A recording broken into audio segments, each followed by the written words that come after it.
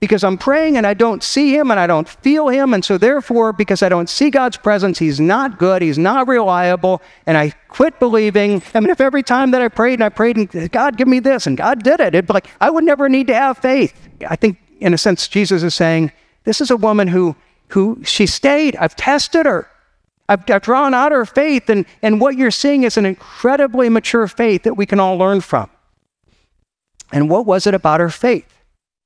It's a faith, first of all, that is able to believe God when God seems silent.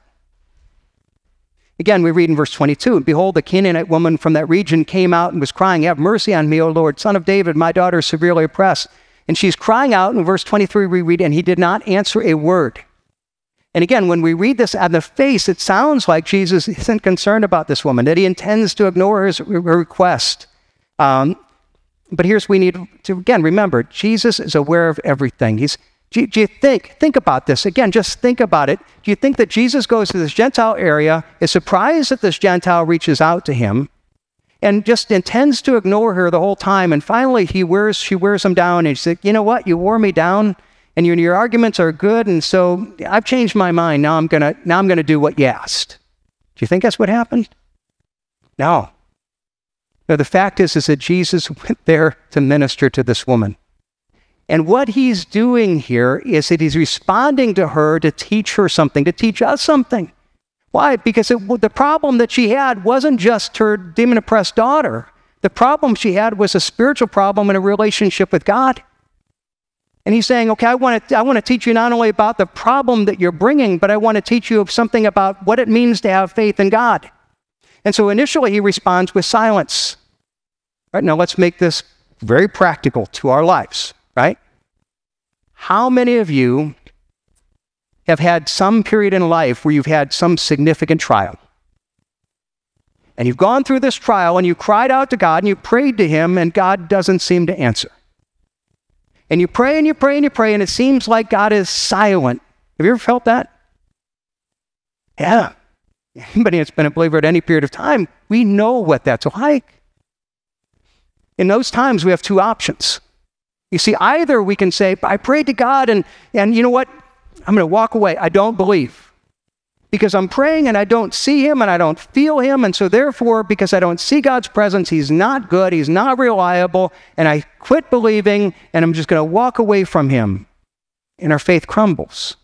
Or we're going to sit there and we're going to say, I don't see God, I don't feel, but I know God is there. I know his character, I know his promises, I know that he's reliable, so I'm going to trust his character even when I don't see it. I'm going to double down and keep asking because I know that he's going to respond to me.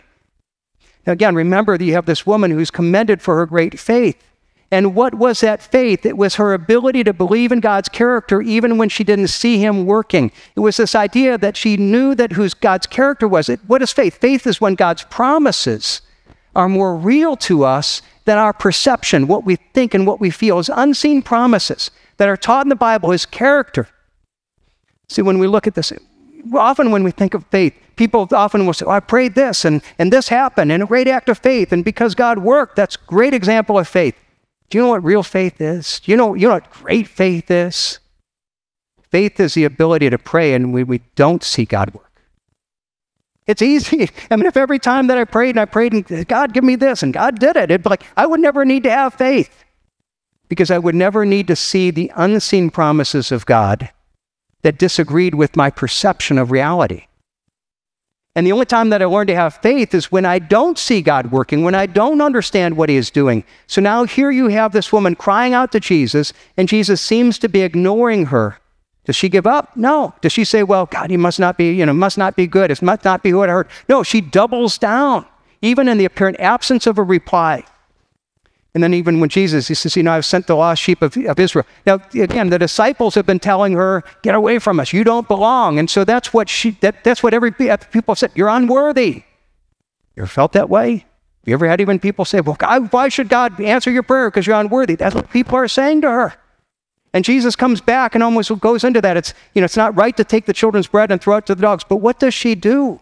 Even when she feels that God is silent, even when she feels it is unworthy, even when other people are telling her that, she continues to pursue Jesus, pressing into him because she believes in the goodness of his character, in spite of the apparent lack of evidence. She believed that Jesus was good, and because he was good, he would eventually answer her request. Look what it says about faith in Hebrews. Hebrews 11:1 defines faith in this way. Faith is the assurance of things hoped for, the conviction of things not seen. Faith is when we believe in the character and promises of God, even when we don't see them. It's when we know what we know to be true about God's character is more real to us than what we feel and think we see at that moment. And again, it's not that enough faith makes things happen. A lot of times God says, I want to give you a greater faith. And he says, I want to give you the greater faith. And what it's going to do is it's not going to give you the things that you want or they think you're going to need. I'm going to give you, in a sense, times of silence because I want you to learn to believe in me when you don't see me. See, the fact is that God will build our faith through perceived times of or his perceived silence. That there will be times that God lovingly will come and hear what you have this woman. He celebrates her faith. How did she get that faith? Because she persisted even when it perceived to be silent. She walked away with that whole interaction with far more than just the healing of her daughter. She walked away with a deeper understanding of faith and of God and of his love and his grace. Sometimes people will, I prayed to God and he wasn't there, and people get angry and basically he didn't do what I expected him to do. But what we need to realize, we're all going to go through that period. Will we have a faith that crumbles and say, if God doesn't there, I'm going to walk away, I'm going to give up? Or do we see this as our example to follow? That this is our story, that what you see here isn't Jesus' lack of concern for this woman, it's his expression of concern or commitment to not only her need, but to her spiritual growth and health. You see, the same thing is true for us. There are times that we will go through times, and God's not being unloving. He's not being silent. He's not deaf. He's not unconcerned. It's not that he's ignoring us because we're unworthy. He's actually pursuing us and saying, I want to meet not only the need that you're coming to, I want to meet this deeper need of giving you a deep faith. I love what it says about this in James chapter 1. Let me do that. See if this helps a little bit. Okay. James 1.